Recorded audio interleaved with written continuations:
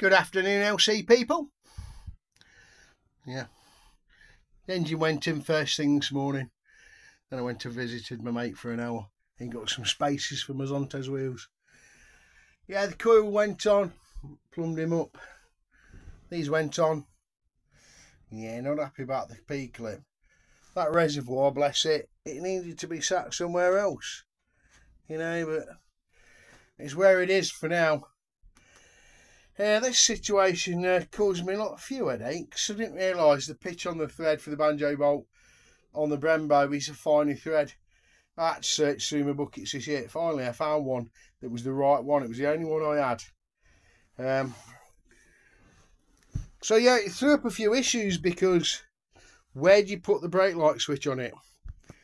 What I had was, you won't see it now, but there's a plate in the back there, and the hole in that little L-shaped plate, that plate actually came out of a trailer back light. It's a bull boulder, and but that brake light switch, the original one, actually fit in the old nicely. So I made an L plate, bolted him on, and the spring went on, and I bolted him onto this. Yeah, not pretty, you might say, but it's working, it's functional, and it'll give him a back brake light. You're not seeing it, it's behind that little tag, but so he's bled up, it's got new shoes in it, it's been fully rebuilt, all the rest of it. I like to work from the back to the front, as some of you probably know. That's just my process. But yeah, the brake's fantastic. I had my syringe on there, which sucks the fluid as you open up the valve, and it's quite a quick way of doing it. But this sucked some time in because this didn't fit properly. The bolts that bolt this on, one's there and one's at the back, and unfortunately the head of the bolt restricted this going flush, so the linkages didn't line up, and it was a bit of a nightmare, to be fair.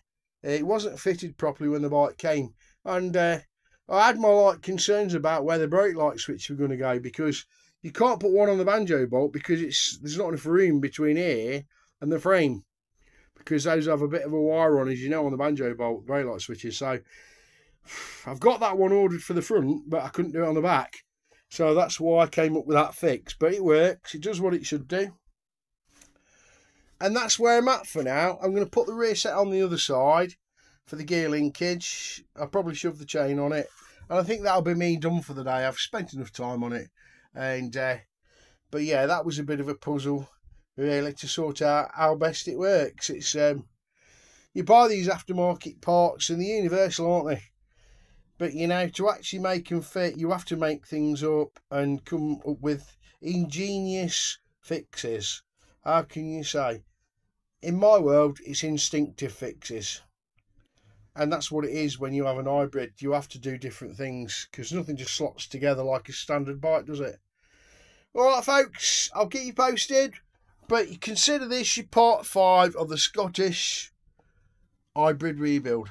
Thanks for watching. Dilly dilly.